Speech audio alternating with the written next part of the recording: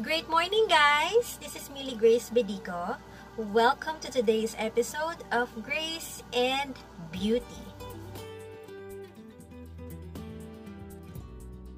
I'm supposed to share to you the steps on how to achieve a Korean glass skin. But as requested by my clients, I'm going to share to you today my everyday makeup or my pandemic look, as I call it. This is going to be a quick and easy tutorial, and I'm going to use a few products na pwede nyo rin gamitin everyday. I'm going to create two looks. The first one is my pambahay look. So, parang damit lang yan. Meron akong pangbahay. Ito yung makeup ko kapag meron akong mga Zoom meetings, or video call, or gusto ko lang magmaganda sa loob ng bahay. And I'll also share yung may panlabas look. Kapag kailangan lang talagang lumabas. Pag kailangan na nakamask. Okay, let's start! I'm gonna start with the Mary Kay CC Cream. Ito yung product na finiture ko last time. Okay. I'm gonna use my beauty fingers, cheeks, nose, forehead, chin, and then blend.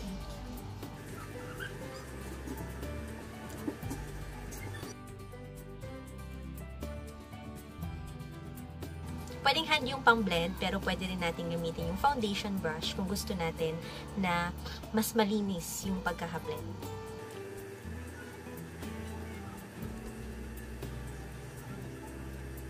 The shade I used is very light. Mas light siya ng konti sa skin tone ko because I have acidic skin.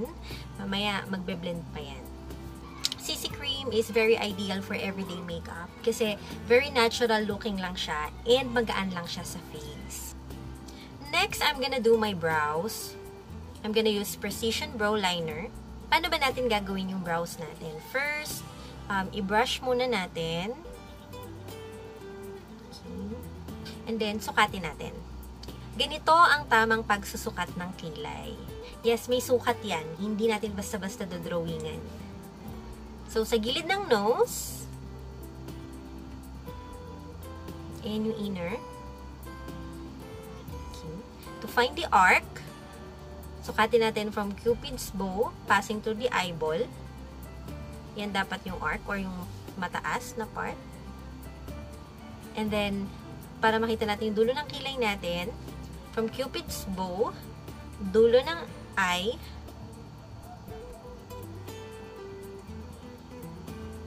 ayan. Paano ba maglagay ng product sa kilay? First thing you have to remember is huwag tayong magsisimula sa loob. Pwede kang magsimula sa gitna, palabas,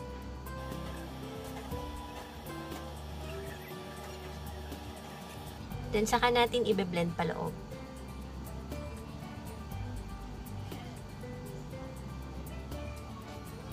Ayan. See the difference?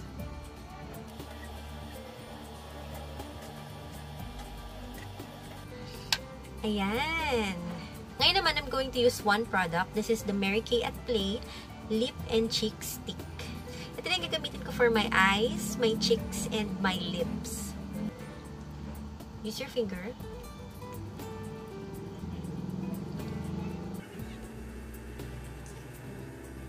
I'm using Peach Pop. Ayan, may color na. I'm gonna use this also on my cheek. Maganda dito sa product na to, this is highly pigmented. So, konti lang yung kailangan mo ilagay. It's also creamy and blendable, buildable. So, kung gusto mo na bongga ang color, it's up to you. When applying blush on, mas maganda na mag-smile ka and start with the apple of your cheeks. Blend pataas. Now, I'm gonna put some on my lips. Okay, meeting ready na ako.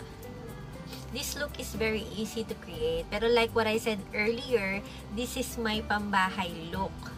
Pero kung lalabas tayo, we can do an upgrade. How? Simple lang. I'm going to apply an eyeliner para mas mag-pop yung eyes.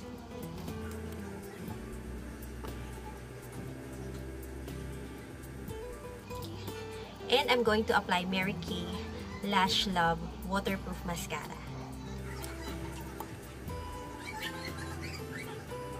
See the difference? Let's try this on the other side.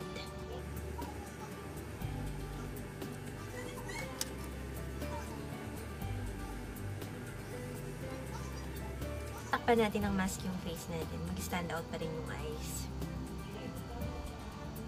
And we're also going to upgrade our lipstick. And I'm going to use the Mary Kay Lip Locker. I'm going to use Rose.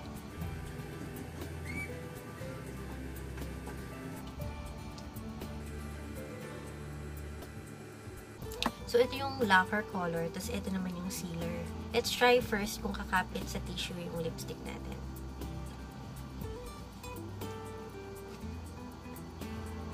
By the way, kung gusto nyo maging mask-proof din yung CC cream natin, set your makeup with a pressed powder.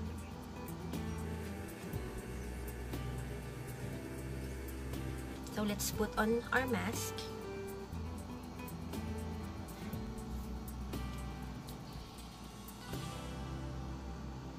Once again, thank you for watching Grace and Beauty. I hope you enjoyed this simple makeup tutorial.